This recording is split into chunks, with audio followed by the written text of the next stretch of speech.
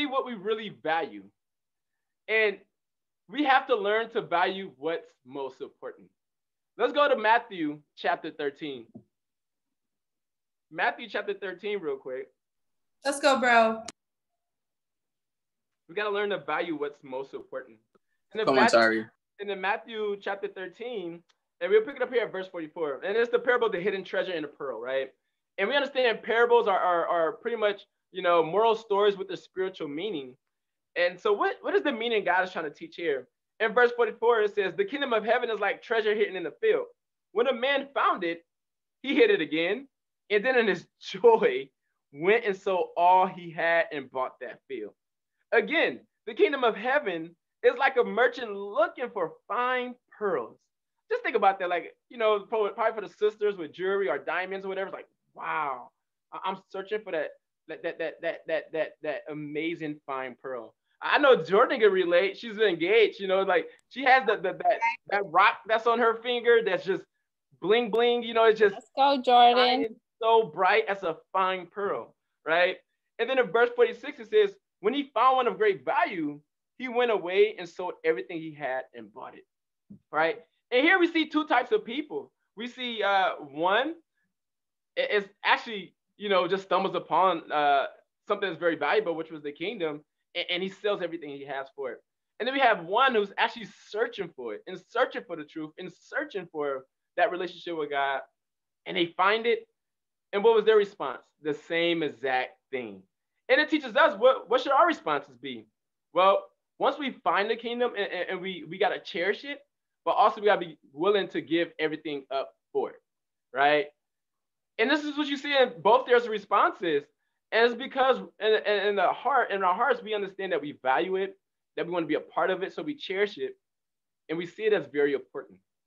And it's the same way for us. We got to see our need for God and our value in our relationship with God, but also our value with God's kingdom, which is each other. So we learn to value what's important. And so it leads up to my title of the lesson today is, don't be discordant, but value what's important.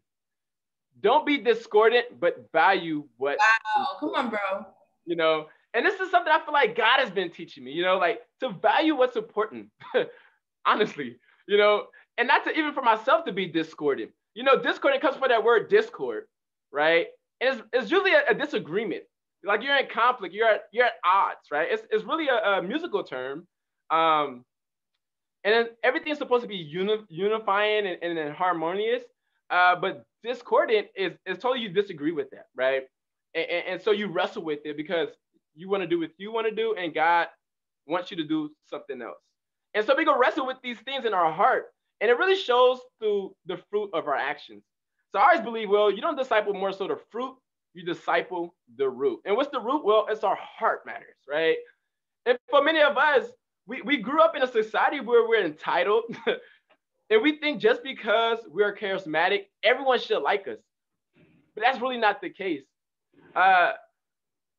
We think just because we have success in doing things one way and in the way how we did it in the world, that we think once we get in the kingdom, everything is going to be the same exact way, and we should be rewarded accordingly. Our thinking can be worldly at times. Well, if I just act a certain way and put on a particular type of dress, or dress a certain way, have my hair cut, whatever it may be, and flirt with that sister, well, maybe she liked me all of a sudden now. Or for the sisters, if I just flirt with him, maybe he will like me. And we're all screaming in the same sense for acceptance. We're all screaming to be loved. But in reality, everything in the kingdom is totally upside down. You see, actually flirt with a brother or sister in the kingdom is like, man, it's sin. It's just flat out sin. And for a spiritual woman of God, she's going to look at that brother and be like, that is disgusting and gross. Because she values her relationship with God more than doing something as sinful as such and being caught up in the flirtation matter, just like the world. But we understand, like, we're not the kingdom. We're not the kingdom if we're living that way, right? We can't be like the world and doing the things that the world does.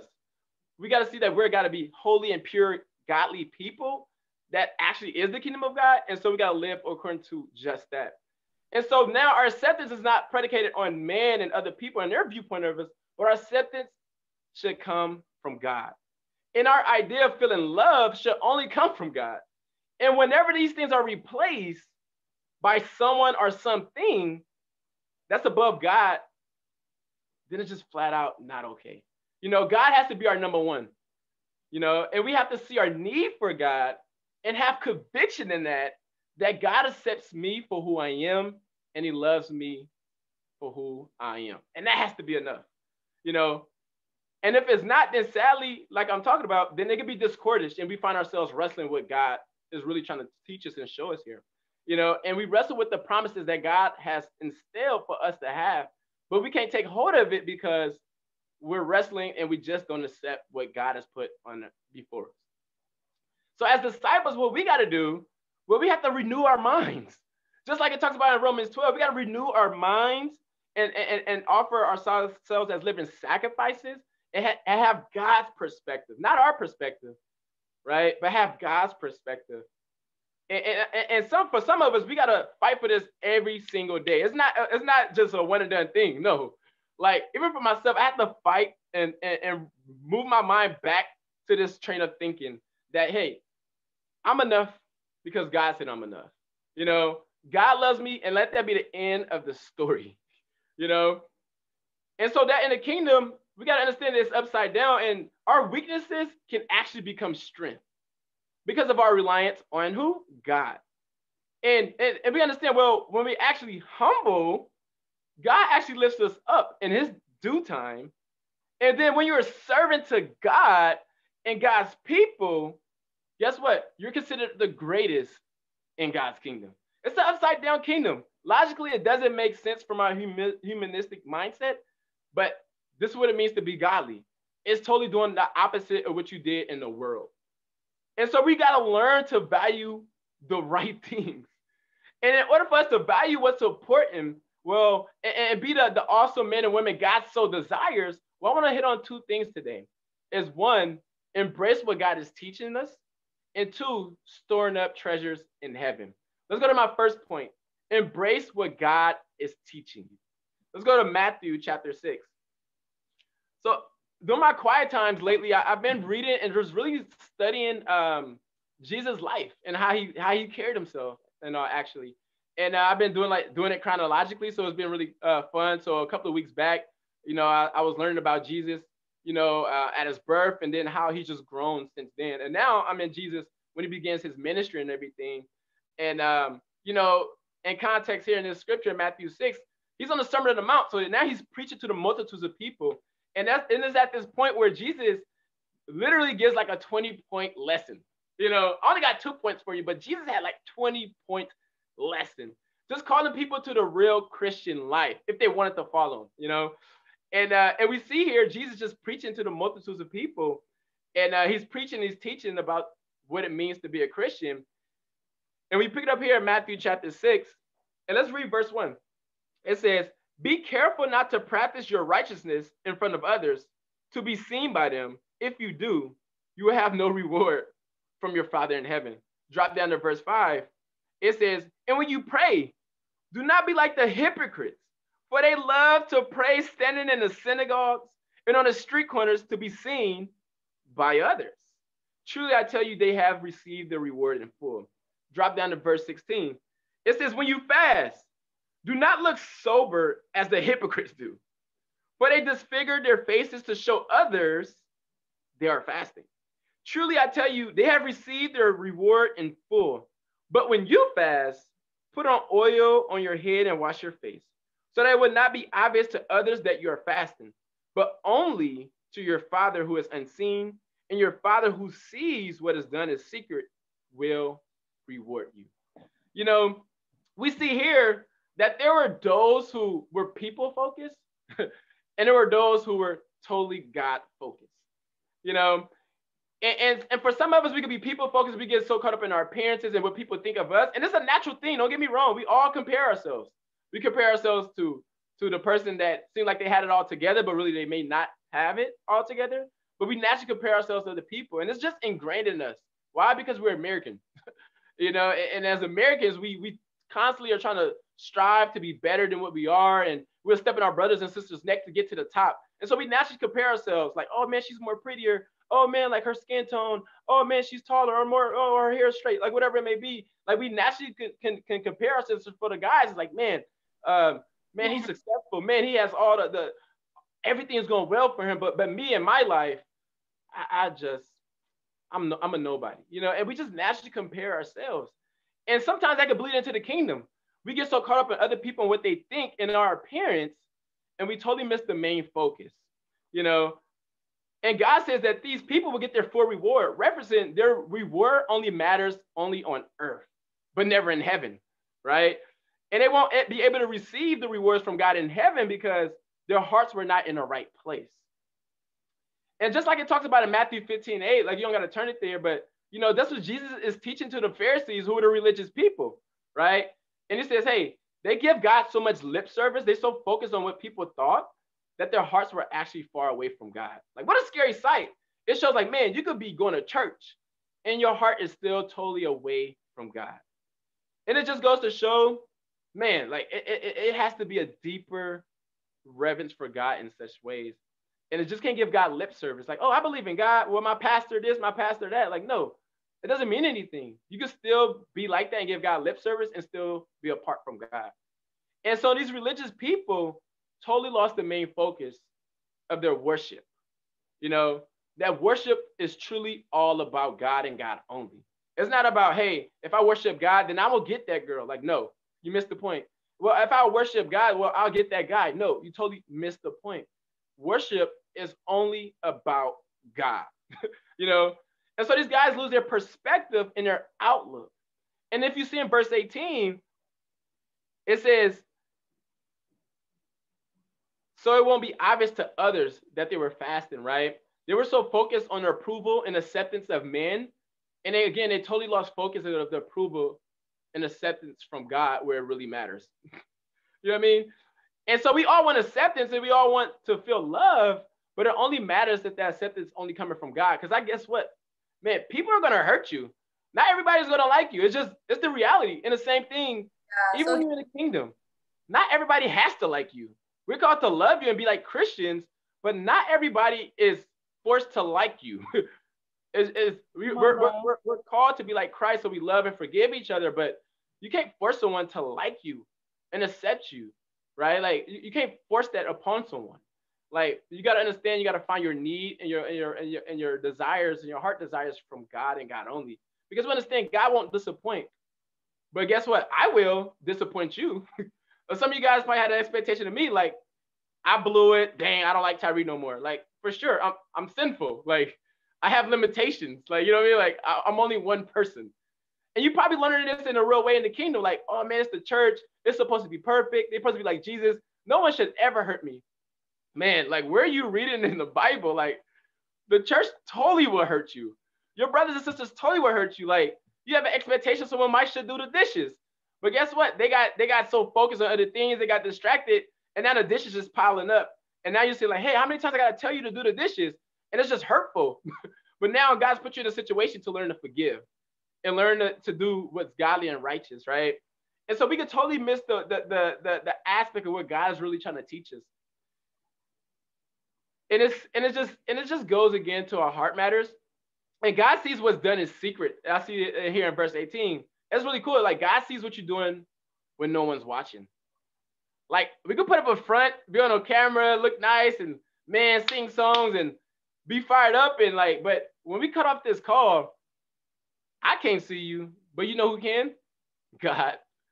You know what? When at night time, when you get ready to go to sleep and you close the door, you know who can see you? God.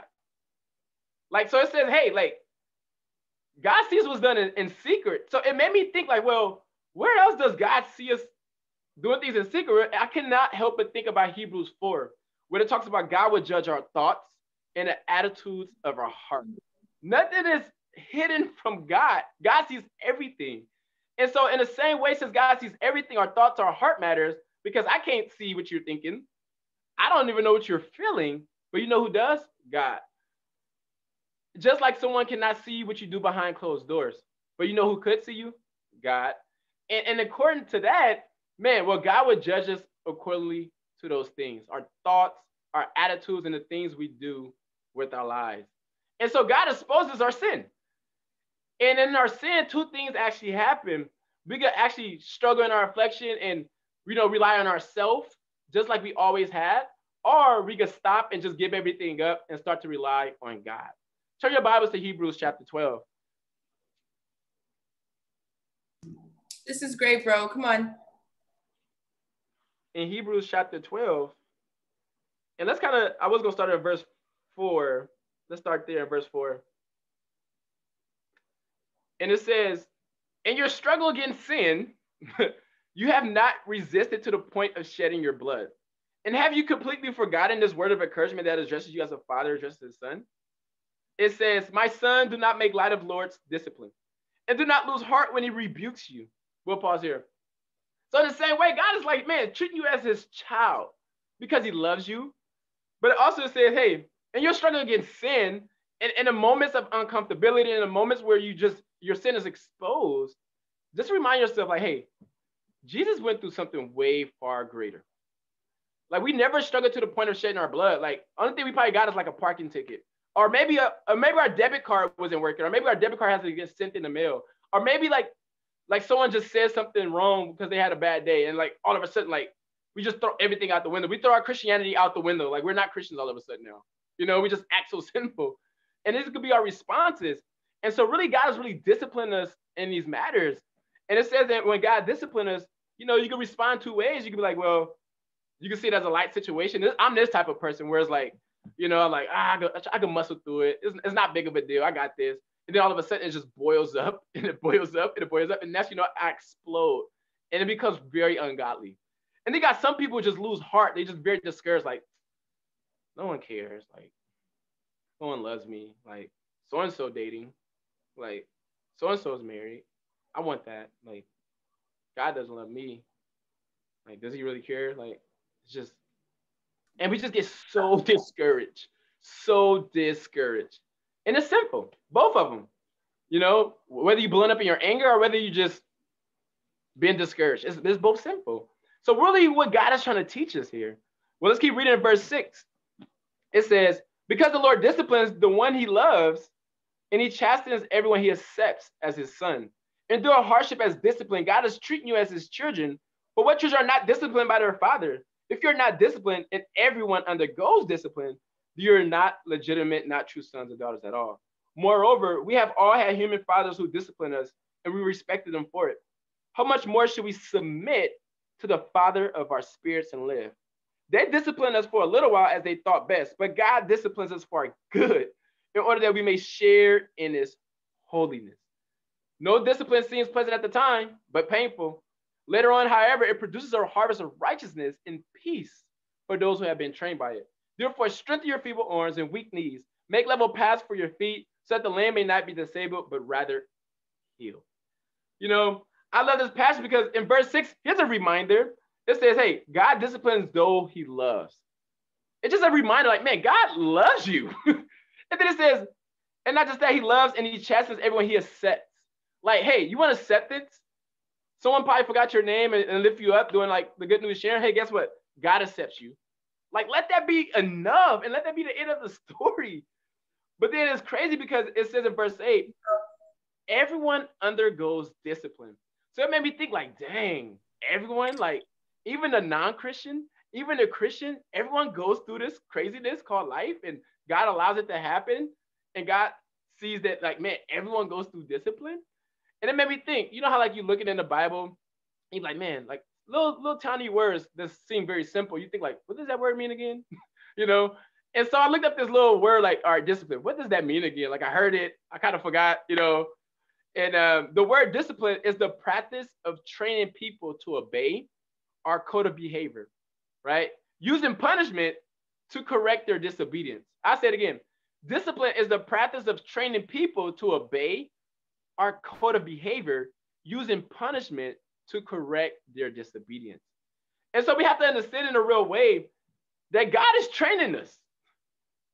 And he's training us with life, and he allows such situations to happen in our lives to really teach us right from wrong so that we can share in this holiness, right? And God is training us for our good, right? And let this training from God make you more holy and not more sinful, right? And so for us as disciples, what we have to do is learn to embrace what God is teaching us and get fascinated in what God has us exactly at this exact moment, you know? And it's really a matter of choice. Because like I said, you could decide, like, you know what? I'm going to rely on myself. And then you just find yourself more disciplined. And because you're disobedient and not willing to submit to what God has put before you. And you just find yourself wrestling and fighting against God. Like God made it clear, but you just find yourself like, no, I don't want that, God. So you discordish, like we talked about, because you disagree and you're wrestling with God has put on your plate. But man, it's a choice to just surrender. Like, you know what? It's in God's hand. I'm gonna just trust God, what God is teaching me, and get fascinated with God has me where I'm at. You know, and then you think about this teaching and this training. I cannot but help think about in 2 Timothy chapter 3, verse 16 and 17.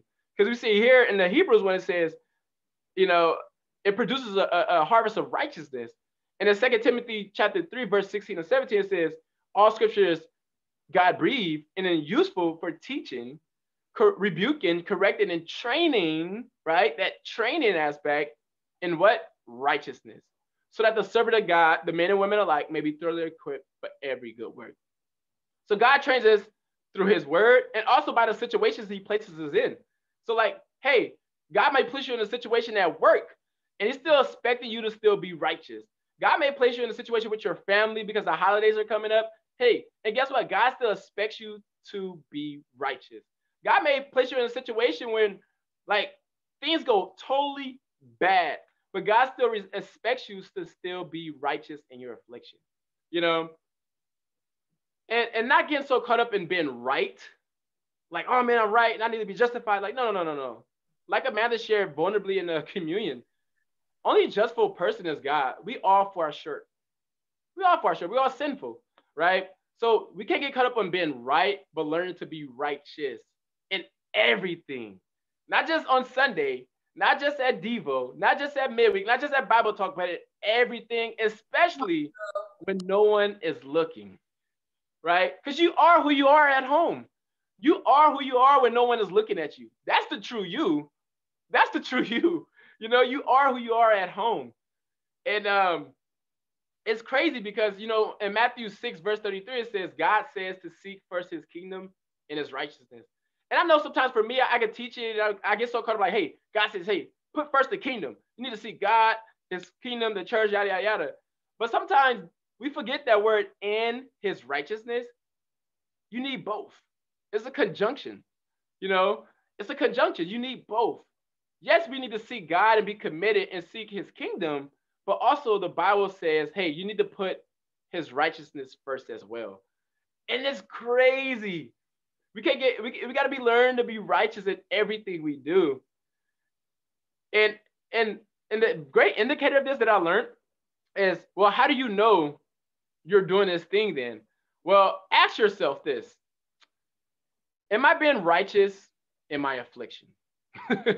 You know, am I being like Jesus when things are not just going good, but also when things are going bad? You know, and I guarantee a lot of us, whether we believe in God or not, or we're a disciple or not, we all fall short in this. And it's just really a lack of surrender. And it's crazy because this is how I felt these last couple of weeks, to be honest, to be vulnerable moment, right? It's like I've been feeling so stretched, like so stretched to the point I want to snap, right?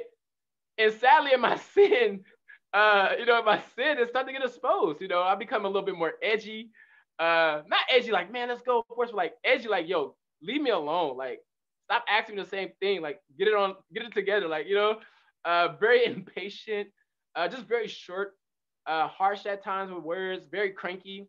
Because I'm also like, you know, lacking sleep here, but also like it still doesn't give me any excuse to act this way, right? So very cranky. And when I'm cranky, I'm a little bit more angry as well. Like I'm helping people, but I learned these last couple of days too. It's like I'm helping, I'm giving my heart, but sometimes it takes a lot. You know how it takes a lot. Like, man, I know I should do this, the good I ought to do, but man, like, all right, fine, I'll do it. Fine, I'll do this. I do it, but like it's just with a bad heart, with grumbling and complaining, you know. Come and on, Tyré. I gotta get my heart fully there. I need to pray extra, you know, one prayer is not enough, two prayers not enough. Sometimes I need like a prayer throughout the day, just to get my heart there, you know. And because in a real way for me, like I am whipped, I am tired. Like we've been given like a lot this past month, and let alone like this new month, and just trying to push and push. And part of me want to settle. Part of me wants to be like, you know what? I want to finish the episodes, The Last Dance. I just finished it last night, but I want to finish it for like the longest. It took me like 2 months, you know. Like I wanted to do what I wanted to do, you know. I want to chill, check out a little bit. As men, for men, like that's what we do. We go home, we want to check out. But God is teaching me, guess what? I can't just check out at home because I have a wife. And guess what? She has needs and I got to make sure I'm prioritizing her. Well, not just that, like her condition, well, she's pregnant. She is pregnant. So her needs a little bit has increased. And part of me, I'm like, no, like I got to build another, like I got to build something else that pertains to our baby. I had to build a crib, I had to build a bookshelf. And then I'm like, okay, cool. Oh, babe, it's another package in the mail that just came. I was like, oh, for sure. Like, amen, babe. You know, but my heart's kind of like wrestling here. You know, I'm like, dang. But I'm also trying to be spiritual, kind of be fake. You know, I'm kind of fake in that sense where I'm like, amen, babe. One, like little kids. Come on, babe. Little kids like, hey, I don't have a bad heart, but really deep down, I have a bad heart about it. You know, it's just selfish. And like, she's bearing our child. I'm just so selfish. This is my sin, right? And that's not to even talk about all the other commitments, right? Like, man, like leading a region is draining. Like, I gotta like give myself over and over every single day and help meet the needs of the whole entire region. Like, pour myself out to the people I lead in the core leadership and see them raise up and mature. And I'm fired up about that. But man, it's a taking, you know, from my energy. It's a taking from my faith, if you will. And not just that, it's also trying to put on like this national blood drive. So now we're trying to help coordinate with over 20 churches. And if you know something about even in the workforce, like when it comes to coordinating an event, you're not just helping one person and try to like work with their schedule. You're working with multiple people's schedules, and we're all different time zones. And it's just like, come on, guys, we need this info ASAP. And some people just dialed in, and some people just, it's like pulling teeth. So guess what? That costs more effort. It costs more effort to give, right? And then find out this past week we're going to be leading a new ministry, and I'm fired up about it. Don't get me wrong; it's an act of grace and an act to serve in an incredible way. But I just feel like God has just been piling more and more on my plate, you know. And I totally believe God won't give me more if I can handle it. So I believe that God believes in us and believes in me that I can carry these things and carry this load. But honestly, guys, sometimes my perspective just flies out the window. I'm like, oh, like forget this, no, you know. And I'm in sin, you know, like I'm in sin, you know. And it's crazy. It is so crazy. And so I had to like go back to a focus, like, okay, what is God teaching me? What is God easily teaching me? You know, God has been teaching me. He's been correcting me. He's been training me. And not just leading the region, but also in my marriage. And not just in my marriage, but even at work. Like, sadly, to my shame, guys, this past week, I've been late like multiple times to work. It's not cool. Like, I know, again, like we talked about the Hebrew scripture, we could be like, we could take it lightly, right? We could take God's discipline lightly. Like, oh, it's not a big deal. Like, no one really cares. But no, God does care, because guess what I'm supposed to represent? God. I'm a representation of God. I'm supposed to be a Christian, but I'm late to work. And not just that, it's kind of embarrassing because I'm like one of the oldest guys at my job. So I'm supposed to lead by example. You know, I'm a grown man and it's like a bunch of teens on time. I don't care if it's like I got to be at work at 6 a.m. I got to get up at like around 4. So what? The expectation's still the same, you know? So I have to be righteous in all the areas of my lives. And God's been stretching me thin because he's been forcing me to grow, guess what, in all of these areas of my life. And that's what we learned in the 2 Timothy scripture. It says, hey, it's supposed to train you to be what? Not religious. Hey, not to rely on yourself, but it's supposed to train you to be righteous so that the servant of God may be thoroughly equipped for every good work. Like, God is calling you to be a Christian in every single commitment of your life, not just on Sunday. And so in a real way, man, we could be just like the Pharisees. Tyré. We could be just like the Pharisees. It's come like, oh, it's good. And you expect God to honor your heart when you just want to clock in, when you want to clock in and not worship God and sing songs. You expect God to honor your heart when you're laying down in bed and we're at Sunday service. It's total disrespect. You know, we want God to do so much for us, but we can't even give God our full heart. Come on, Tyré. God is teaching you right from wrong so you can share in this holiness. Why? Because God loves you. God accepts you, right? And that's what we got to be fascinated in, what God is teaching us. And so the challenge I want to call us, because I know for me, it started to call me to be very discontent, right? Not as happy. Like, it's kind of funny that Aaron shares that scripture in Psalm 119, that true superlative happiness comes from our devotion and seeking to God.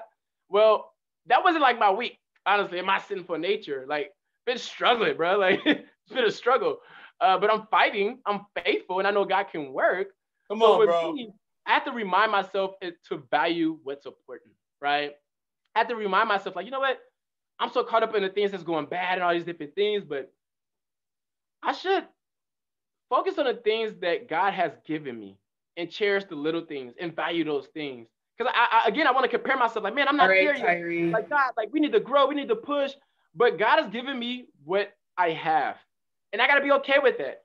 God's put me where I'm at, and I got to be okay with that, and that has to be enough, you know? So for me, I started to lack gratitude, you know? And so for me, I started to see, like, wow, I'm wrestling with God because I'm not content. I'm not happy where God has me right now, you know? So the call I want to challenge you guys with, because I know I'm not alone in this, because we all have sin, but I want to call you guys to write 10 things that you're grateful for about God.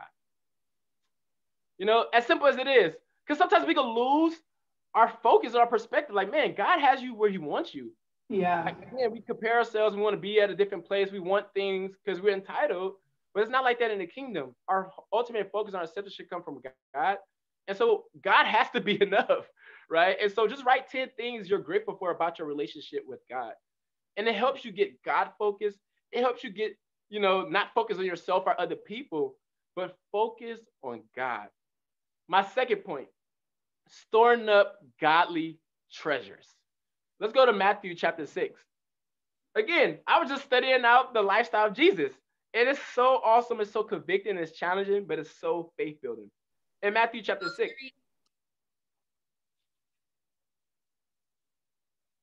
Point number 2, storing up godly treasures.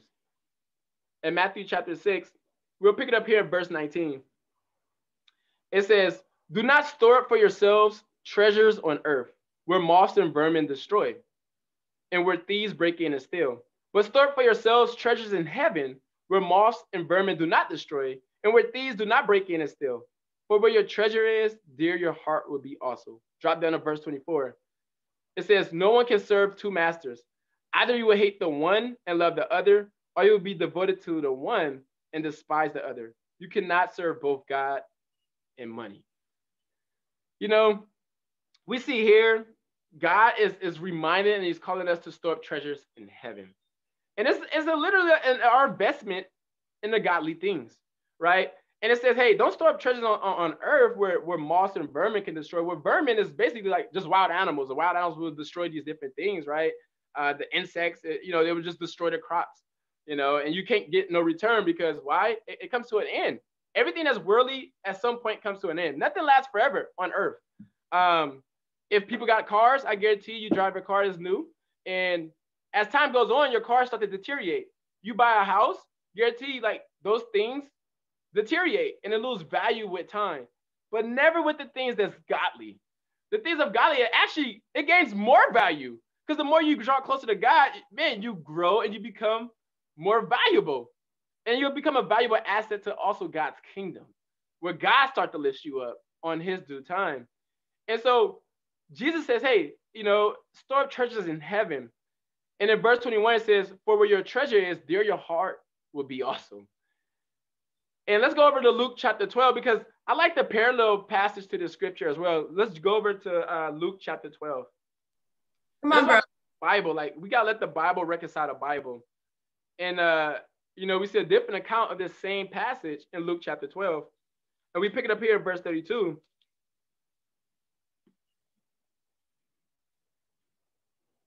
And in verse 32, it says, do not be afraid, little flock, for your Father has been pleased to give you the kingdom. Sell your possessions and give to the poor. Provide purses for yourselves that would not wear out, a treasure in heaven that would never fail, where no thief comes near and no moth destroys. For where your treasure is, there your heart will be also. This is just so flat amazing. Because here in verse 32 it says, man, God is pleased to give you the kingdom. And remember, like the heart of the guys that found the value of the kingdom, they cherished it. They seen it as important. And God is pleased to give you not only a relationship with himself, the king, but also the kingdom of people who are actually committed to God and his will as well. Right. And so like it is awesome. That pleases God. But it's interesting too, because in verse 33, it says the cost is to give up everything for it. Right. To give up your life, to give up your comfort, to give up your time, to give up your personal dreams, to give up your sin, the things that hold you back from a relationship with God. And you do it not because of me.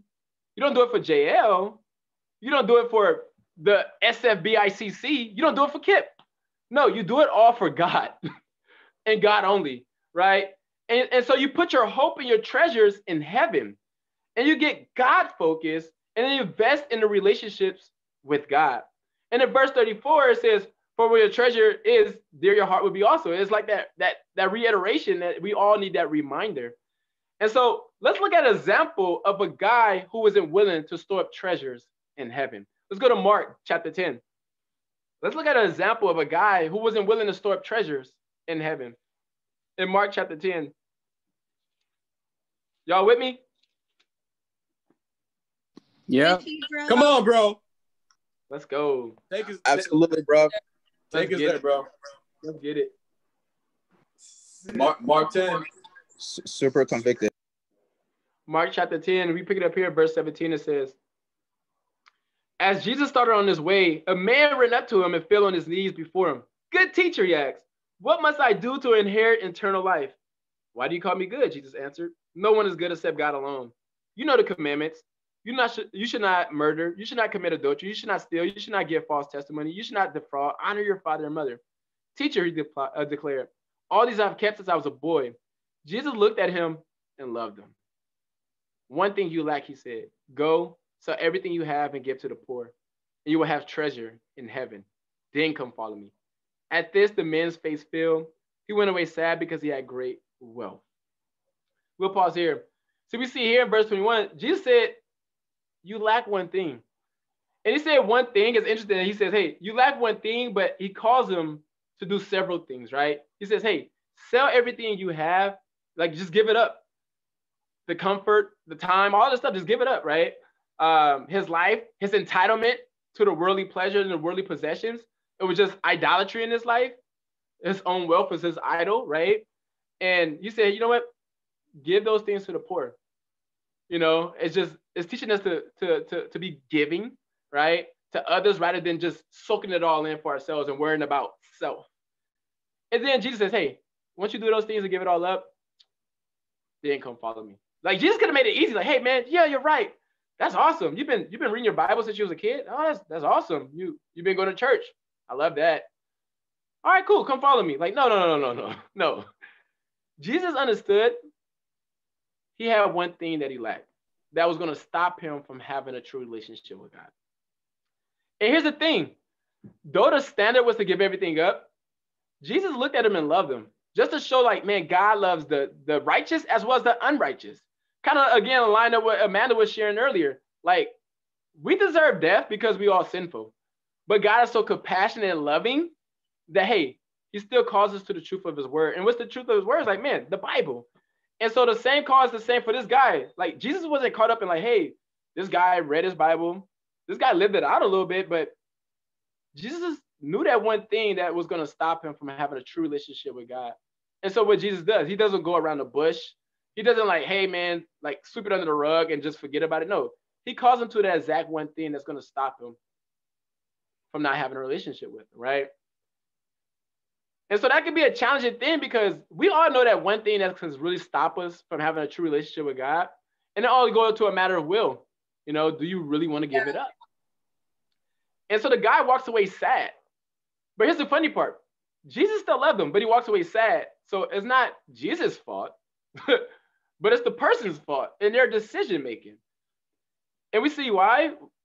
Well, he wanted to just hold on to his worldly possessions. He thought it would make him happy. He thought if he just hold on to these things and not let go to what God was trying to call and yank from him, because God knew that it was sinful and it knew it could destroy him, because God wants us to store up treasures in heaven, but he only held on to this worldly possession, the treasures of earth, and he didn't want to give that up because he thought it was going to make him happy, right? And here's the crazy part. God gives him what he wants. Sometimes, like, we don't want to let things go, and God's like, hey, like, I'm trying to like tell you, like, don't do that. And then it gets to a point where God's like, okay, hey, take it. Just take it. You know, you want that bad? You want that more than me? Here you go. Take it. You know, you want this water? Hell, take it. Hey, you want that relationship? You know what? Take it. Hey, you want that job that doesn't align up with your schedule? Hey, just take it. You know, and we want this so bad, and we think it's going to make us happy. But here's the funny part. Look at verse 22. Though he has it, and God doesn't snatch it away from him. God doesn't force. He's not you know what I mean? Like, he doesn't take it from him. God's like, hey, you want that? Take it. But the guy still walks away sad. And it just shows, it's crazy. It's like, it just goes to show the things we think or assume that we actually need that's going to make us happy actually does not make us happy. You know what I mean? Like, and it just shows, like, man, the true happiness comes from those who seek and put their treasures in heaven. Like, man, you think that relationship is going to make you happy, but it doesn't. It might be actually toxic for you. You don't know, right? And God is trying to protect you from it because he's treating you as his child, right? He knows the good you ought to do. He sees your life panning out, and he sees the decisions you make. And he's like, dang, why would he do this? Why would he do that? You know? And it's crazy. So we think we know better than God. And it's crazy. And a lot of us could be like this. And we want to hold on to the things that we think, quote unquote, is going to make us happy. And it actually does not. Even when we have it. And our lives are still miserable. And we still doesn't change because we never gave anything up. We never put and trusted everything into God's hands. Let's go, Tyré. Heaven, right? And you think, well, was this treasure stored? It was stored in the world.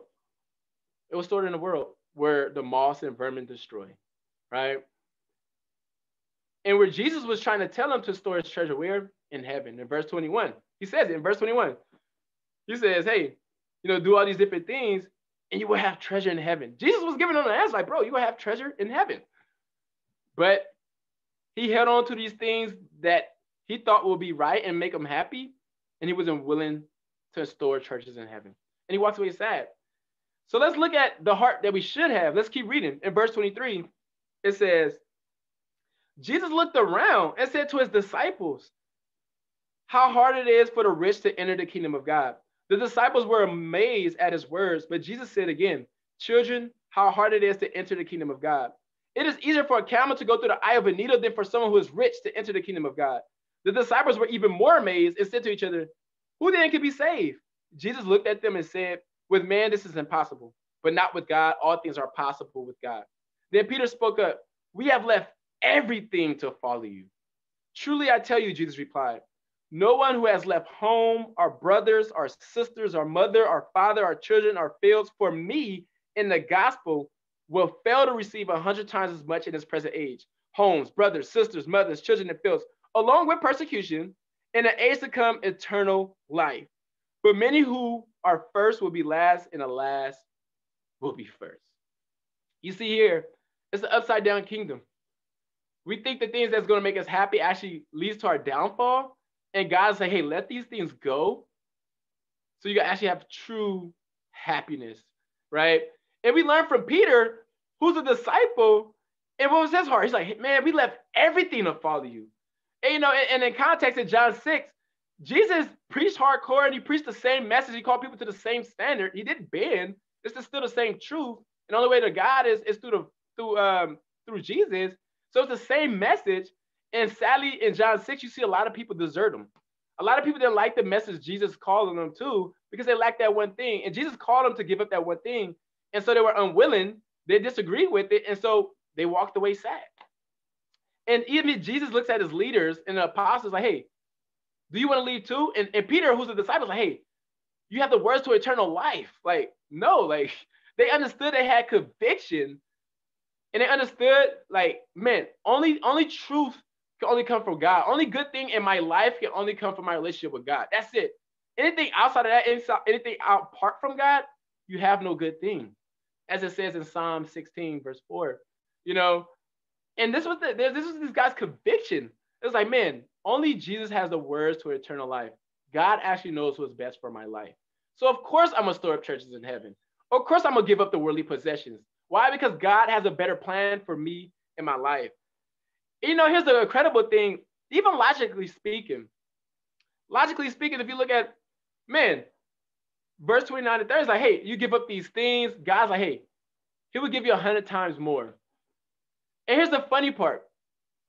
God only told him to give up one thing. One thing he lacked. And God was like, hey, in return, I'm going to give you 100 times more. That is a way better deal than anything. Like, think about that. Like, if I be like, hey, Montreal, bro, can I get $5? And he's like, oh, for sure, bro, I'll give you $5. And then I give you 100 back. Like, bro, like, that's a sweet deal. When you think, like, if I'm like, hey, man, Brittany, you know, let's go, Tyré. You know, can I borrow your bike? And then, like, next you know, Brittany has a car. You know, like, and I'm not saying like it's a prosperity gospel, but what I'm getting at is that God has a better plan for your life than what you think that you have for yourself, right? And so, like, it's a faith issue. Like, we don't trust God enough that God knows best for us. It's a faith issue. And so what we do in our humanistic thinking, we act just like the rich young ruler. We're unwilling and we disagree and we don't give up the one thing that God is trying to yank from us. And so we don't grow. We don't grow in our relationship with God. We just stay in our sin and we walk away sad and very discontent because we wasn't willing to give up the one thing that God was trying to call us to give up.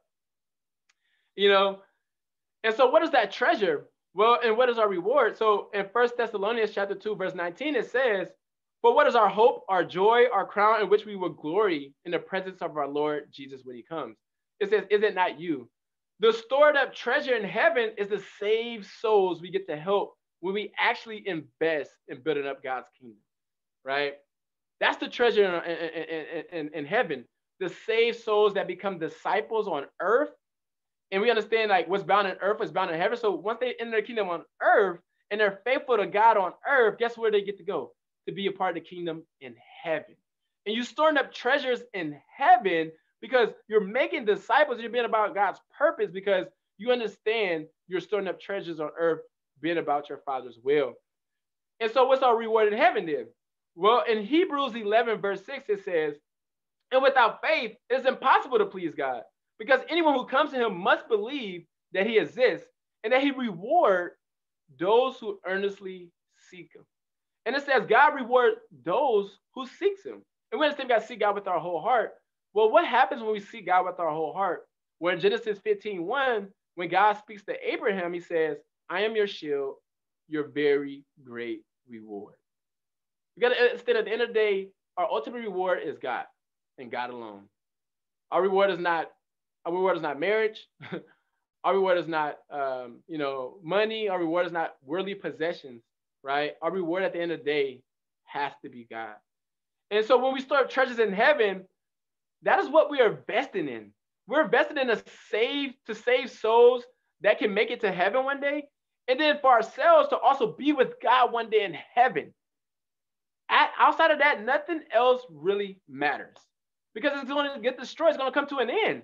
Only thing that's going to matter is us getting to heaven and be with our God for the rest of eternity. And so that's why Jesus calls us as Christians to store up these treasures in heaven, where the things don't, like moss and vermin don't destroy, but it's an eternal kingdom. It's an eternal place where we get to be with God for the rest of our lives. And Lord willing, we'll see the Essence there. We'll see the Sylvies there. We'll see Georges there. We'll see the Amandas there. We'll see our brothers and sisters who we invested in here on earth, and they stay faithful and they get to be with God in heaven. Some of you guys will probably see your families there. Some of you guys will see like those who are made into disciples on earth. We may see Montreal there, Lord willing, right? We may see Matthew there, Lord willing. And it's going to be awesome. And we get to be up there in heaven. Come on. And glory, glory, glory. Our Lord Almighty, are you with me? Let's go, bro. Let's go. Let's go, Tyré. Come on, with you, brother. Appreciate that, man. See, Appreciate that word. Super with you. sister, I want to lift up our dear sister, Brittany Ray. You know, Brittany Ray. Come on, sis. Who made the decision to Come on, Brittany. To invest her treasures into Super heaven. good at golf. You know, to invest her treasures into heaven. When this last month she got baptized, you know, into Christ. And God's been using her in an incredible way to be a light, even in her community in North Oakland, to just like be an example of what it means to be a godly Christian woman. You know, I also want to lift up our brother, Bomani Howard, you know, who wants to become a Bible talk leader. And God put it on his heart, and he's investing his treasures into heaven by wanting to evangelize and become effective and build up the kingdom. You know, I gotta lift up Mr. Let's Get It. I gotta lift up our brother Tyler Hicks. Let's get it. You know, Tyler been saving up his finances to blow out his special mission. You know, and I told him the other day, I was like, bro, your campus, you only need to hit your goal. Like, that's fine. Like, just hit your goal. And he's like, hey, bro, I want to give more. You know, I just want to give more still what God has done for me, and God's forgiven me. And I'm just so grateful that I want to give more and blow out my goal. And I told him, like, hey, bro, all you got to do is just give your goal. If you want to give more, you can. He's like, bro, I want to give more. And it just shows you the heart of the young Christians that we have in the Oakland region on the call, that they understood what it means to store up treasures in heaven. Not just that. I want to lift up our amazing sister, Brianna Wheatfall. There she is. Our sister, Brianna Wheatfall, has been growing in her faith, growing in her love. Come on, Bree. Super serving. You so much, sis, grow in your walk with God. You know, Brianna Wheatfall understands this concept. At this point, I know special missions is due in November 22nd. Brianna Wheatfall already has blown out her special missions goal. Why? Because she understands her treasure is in heaven. That's and great. This is the heart we all need to imitate, just like when we made the decision to make Jesus Lord at our baptism. You see, each disciple in our region needs to blow out special missions in order to see this world won for our God. And because we understand our treasures that are on earth, but our treasures need to be stored in heaven. Yeah. Here, we're trying to plant multiple churches. We're trying to plant a church in Philadelphia, Cameroon, Congo, Scotland, Alabama, Rhode Island, St. Louis, Missouri, Bahrain, Detroit, Portugal. And this is just to name a few. Man, we got to get to all the four corners of the world. Why? Because we can see more souls saved. Come on. I mean, we got to blow out our Women's Day. You know, amen. Shout out to the sisters, right? Working so hard. I want to lift up my incredible wife, leading the women, and all the women just making this going to be an awesome Let's event, go, JL. you know? Yes, JL. And if I haven't mentioned it, I'm going to mention it again as a plug. You know, 7 p.m. on Zoom tonight is our Oakland Women's Day, the first historic ever event. And it's going to be amazing. And we got to blow it out. I mean, it's been awesome to see God has already have it more than one-for-one visitors. It's like a ton of guests, confirmed guests, and people, families, mothers, sisters, going to be all impacted by the love of the sisters in the kingdom, you know? And so we all understand our investment in treasures has to be in heaven. And you got to think, man, like the rich young rulers did not get this concept. One thing stopped them from experiencing all the fullness of God and his promises. And it could be very much some of us on this call, that God is just tugging at your heart that one thing that you lack, you know? And that could be that one thing that can stop you from actually staying faithful to God. It could be that one thing that actually stops you from growing and maturing in your walk with God as well. And you got to ask yourself, man, what is that one thing? And guess what? We all have that one thing. And so my call to you guys, and I want to encourage you guys, is store treasures in heaven by giving up everything and get recommitted like you were at the moment at your baptism. So you could grow and be the awesome men and women that God so desires for you to be.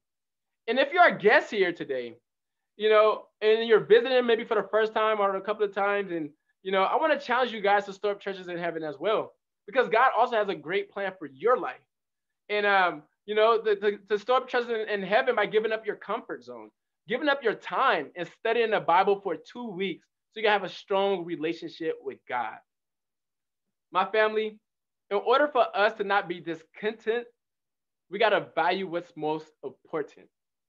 And the way we value what's most important is that not only we store up treasures in heaven, but we also got to understand what God is teaching us and where he has us right now.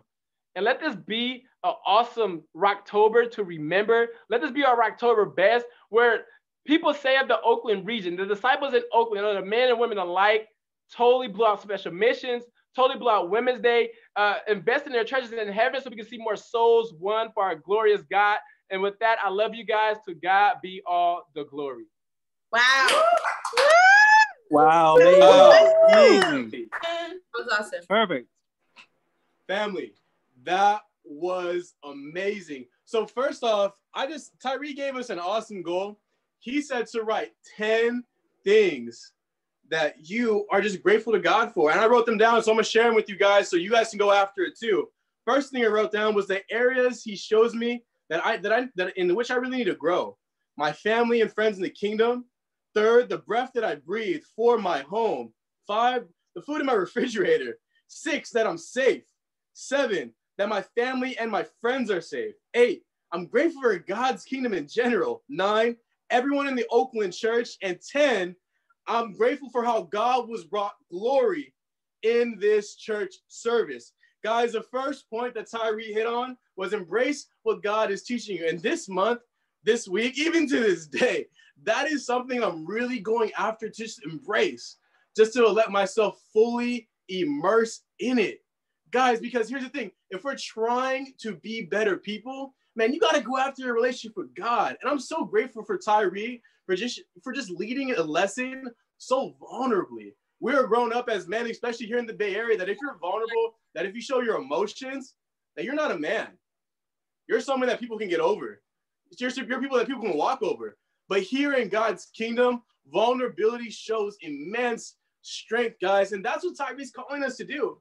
He's calling us to go after God so he can reveal to us in the areas in which we need to grow. Guys, and I just so grateful just for everything that's been going on in the service today. This is one of the most important things happening right now, guys. And if you were impacted, convicted in any way, I just call you as your brother, as your friend, as someone who loves you with the love of God to just change. If you're someone here if you're a visitor out, please get back with the person who invited you. Study the Bible. Learn what it is to actually have a practical relationship with God.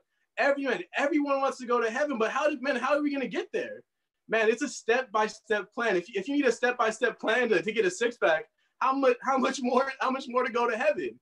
It's common sense. But here's the thing, common sense is not common knowledge. So that's why we have to go after being taught. Guys, so I'm just so grateful for all the singers, for everyone who gave their hearts for contribution, for communion. It was so powerful, guys. But guys, 7 p.m. tonight, I know all you guys have moms. 7 p.m. tonight, we have a first ever Oakland Women's Day at 7 p.m. So please plug your auntie, plug your sister, plug your cousin that you only see on holidays, but you don't really talk to. Even plug that cousin that probably don't even smell better. The lesson tonight will probably help her put on some deodorant. You don't know. You don't know what can happen today, guys. But here, I'm calling you guys to please just go after it. Help your people, help your friends, and not least, but help yourself. Guys, and thank you so much for just coming out and just giving your hearts and worshiping. We're going to do one more song, but we have a surprise for you. We have someone who's going to be doing a cameo song leading, and we have none other than Rashad Bell. Rashad Bell. Oh, snap. Come on, Rashad. He's talking about 7-Eleven. He's talking about glory. Glory, glory. Hallelujah. Since I laid my burden down, way on down. Glory, glory. Hallelujah.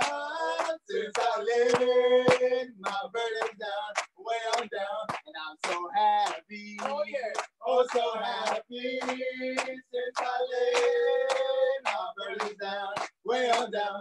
And I'm so happy. Oh, so happy. Since I laid my burden down, way on down. Sing glory, glory. Yeah. Hallelujah. Since I laid my burden down, way on down. Glory, glory. Hallelujah. Since I laid my burden down, way on down. And I don't sing the song that I used to. Since I laid my burden down, way on down. And I don't sing the song that I used to since I laid my burdens down, way on down, singing glory, glory, hallelujah. Since I laid my burdens down, way on down, glory, glory, hallelujah. Since I laid my burdens down, way on down. Since I laid my burdens down, way on down. Since I laid my burdens down. Let's go. That's it right there, guys. Thank you so much for coming. Go. Fellowship break. Did it. Love you guys. Love you Thanks guys. Thank you all for coming. Thank you, Tyree. Thanks, Tyree, for preaching a powerful Thanks, lesson. Tyree. Thanks, everyone. Have a good one. Love you guys. Bye, Jasmine. Mama Andrea. Bye. See you guys later. It's so good to see you ladies at Women's Day. Yes, Women's Day. I'm so excited. Right now, Auntie. Love you guys. Love you Alright. guys. See you. Bye, guys. Love you, Montreal. Okay, Car.